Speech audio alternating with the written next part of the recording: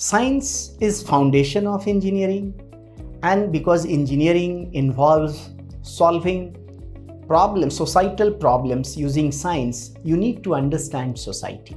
And the idea was that humanities and social sciences makes you learn about your own society. With this concept, economics started at IIT Kanpur. We started PhD program in 1974, and in 2005, a big year for economics at IIT Kanpur, we started 5-year integrated M.Sc in economics. So we were thinking that it is time that we also offer 2-year master in economics. The new master's program is a 2 years one. The first year will consist of foundational courses in microeconomics, macroeconomics, game theory, probability statistics, econometrics and computational methods.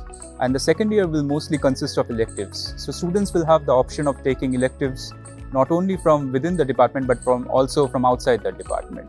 And students will also in fact have the opportunity of writing a thesis as well, provided they meet certain CPI requirements.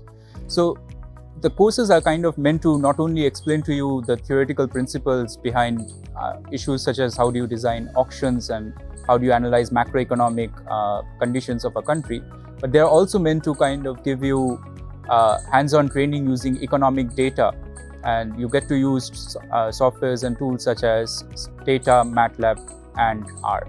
Admission to the new M.Sc in economics program would be open to all undergraduate students. We welcome students from both economics and non-economics backgrounds. The basic eligibility criterion is first division at the undergraduate level. So our admission process has 2 stages. In the first stage, we shortlist applicants based on their GATE or JAM scores. At stage 2, we invite the shortlisted candidates to appear for a written test at IIT Kanpur, and the final selection of candidates would be based only on their performance in this test. Our students have gone to top universities to do PhD, University of Toronto, University of Michigan Ann Arbor.